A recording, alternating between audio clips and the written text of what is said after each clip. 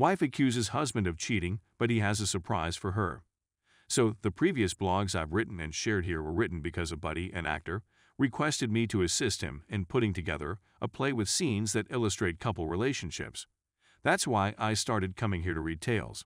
But the fact is, I prefer to learn these tales by seeing people in the eyes because it gives me a greater sense of the emotions that are underlying the stories, which is the major reason of performing the play. So I told my friends, and he told his friends, and some individuals agreed to tell their tales. So I've seen a lot of grief in people's eyes when they speak about their experiences. But nothing could have prepared me for what I heard the day before. As a result, this comes from a person acquainted to the actor's acquaintance. We spoke about what's going on in his life a couple times, and it's a narrative that's been going on for 9 or 10 years. But yesterday, he phoned and said he wanted to chat to me about certain developments, so we went out for coffee after supper. After some small chat, I asked him what was wrong, and he just gave me his mobile phone and showed me a tape of a conversation he had with his wife a few days prior. I'm not going to give it history, since it's all in his own words during the talk, and it's all below. So F is the friend, and FW is the friend's wife. F, for the record, you just entered our house's office and asked me whether I'm having an affair, and I requested you to videotape our discussion before responding. Is this right? FW, yes, it is. So, are you going to respond to me? Angry, nearly yelling voice. Yes, FFW, are you going to respond to me? F, I am, in fact, having an affair. FW, how long has this been happening? F, are you referring to the lady I've been seeing? Approximately 2 years. FW, yelling, 2 years. You've been unfaithful for the last 2 years. F, no, I've been unfaithful for the last 6 years. More specifically, since April 6, 2015. It was indeed my birthday. I hired a call lady and stayed at a hotel for a few hours. FW, you know what I mean. You're a jerk. Why would you do anything like this to me? F, are you sure you want to have this conversation? Do you truly want to know why? I'll explain why. You began acting strangely 9 years ago, and I just couldn't figure out why. There was nothing fundamentally different between us, and yet everything shifted all of a sudden. I had to walk on eggshells around you because it felt like the fact that I breathed bothered you. And I spent some time lost, wondering why, and doing my best, but things simply seemed to grow worse all the time. And then our nearly non-existent good time came to an end. Then, when I was washing the vehicle, I discovered a fragment of a condom wrapper, and the cause became evident. She mumbles and tries to say something, but he stops her. F, if you want to know why, simply let me finish, and then you may say anything you want. So at that moment, I felt anguish like I'd never felt before, emasculated and low. I had the feeling there was something wrong with me. I wanted to harm you, I wanted to hurt myself, but then I remembered the kids and how much I love you. I resolved to win you back, but everything I did seemed to irritate you. I brought you to beautiful restaurants, on romantic dates, and on vacation to locations you always claimed you wanted to see, but you were never there. You were engrossed on your phone, and I was utterly unobtrusive. You excused yourself with work functions and overtime, and I picked up the home and the kids. You did nothing but work, and your mobile phone was your world while you were at home. But I didn't give up. She can be heard weeping in the background. Since then, we've had some type of half-baked pity on 2 occasions, April 6, 2013 and 2014. On your birthday in 2014, I went crazy, planning the ideal evening for us as a family, only for you to flake out at the last minute, stating you were detained at work and would be late. Can you image the expressions on our daughters' faces when you did this? Of course you can, but you've never bothered. They have been heartbroken. For me, this was the beginning of the end. I was planning on divorcing you and destroying your and your lover's lives. I hired a private investigator, and he uncovered all the evidence I needed, including all of your dirty escapes. I found out where the man lived and where his wife was. You know what I did? I followed them. And guess what? You have no idea how kind your sweetheart is to his wife. Perhaps he is overcompensating as a result of his guilt. And then I saw his children, and I couldn't bring myself to end their marriage. So I spoke to attorneys about initiating the divorce proceedings, but then I realized how this would affect us financially, as well as our life and the lives of our children. But believe me, if I could have gotten away with murder at the time, I would have strangled you with my own hands. Then my 2015 birthday came, and there was no half-baked pity, no kiss, no card. You entirely forgot about it. FW, crying and yelling. Well, you didn't do anything for my birthdays either. F. True, but I did not forget about them.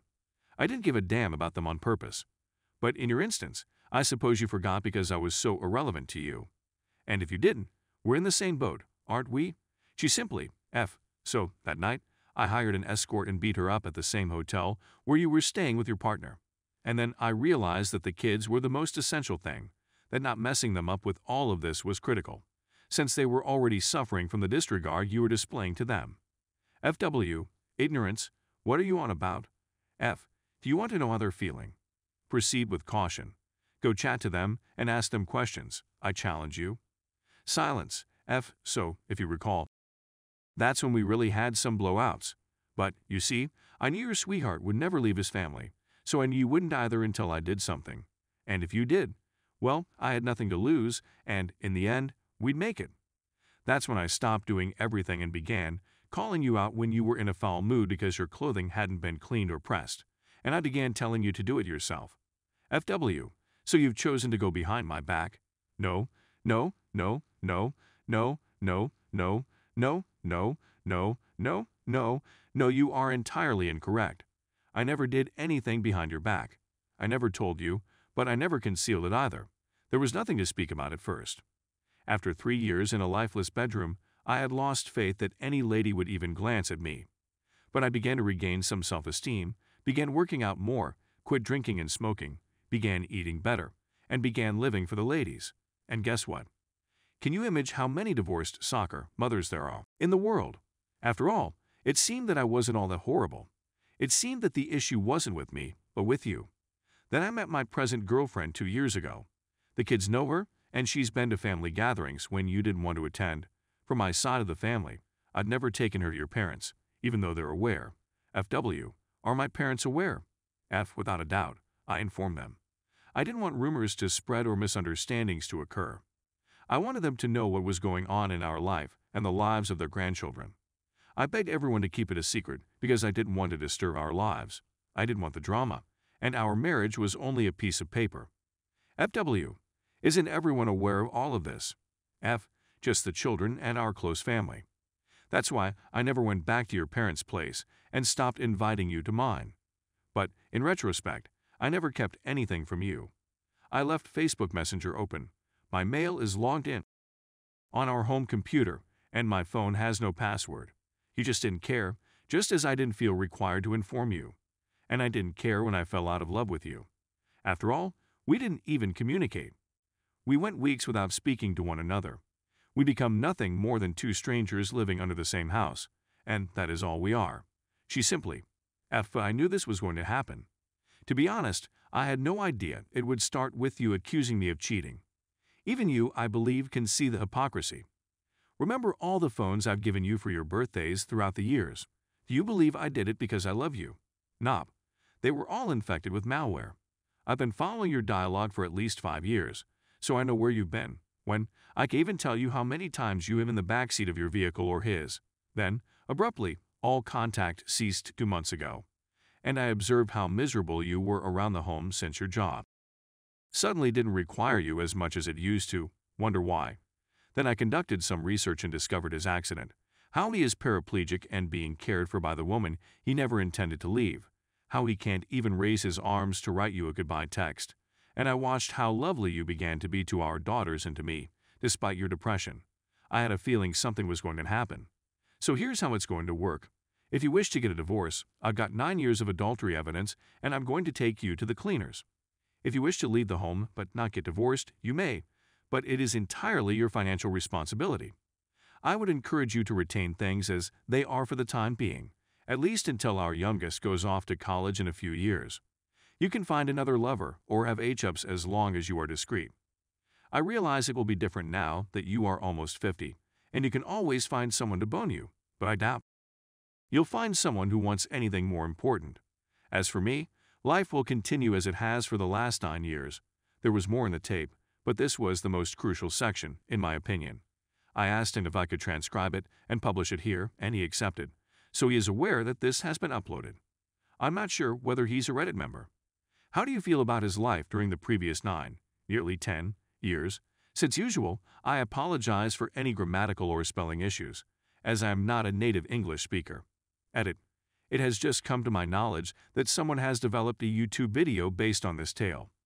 I would appreciate it if the individual who created the video would remove it, since this is copyrighted material for the play. It would have been different if he had approached me about filming a video using what I wrote, but no one contacted me. So remove it, or at the very least, contact me. I've posted this tale here for free so that many of you who come here with issues have something to think about, just as I did with the previous stories, and not so that someone may earn from the YouTube views. Thank you very much. Small update. So I eventually ran into the man again. We met when grocery shopping at a mall near my house, and we went to have some coffee. I didn't want to simply inquire how things were doing, but he got to the business and gave me an update on his condition. So, after that conversation, she spent the next 3 days imprisoned in a guest room. She was a horrible wreck when she eventually came out. She asked my buddy if they could chat, and he agreed. They sat in the living room, and she began by apologizing for the whole situation. Only after he said everything did she realize what she had done to her family, how much she hates it, and how much she wants to be a family again. He listened to her and then said she was sorry because it was over. She was sorry because she now had no one, that the way things are now are just a result of the choices she made, that they are no longer a family, that ship has sailed, and that he did not see her as his wife in any way, shape, or form. Then he inquired what she wanted to do.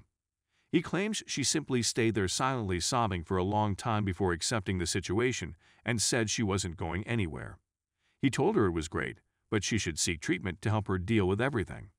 She proposed couples counseling, and he just informed her they were no longer a relationship.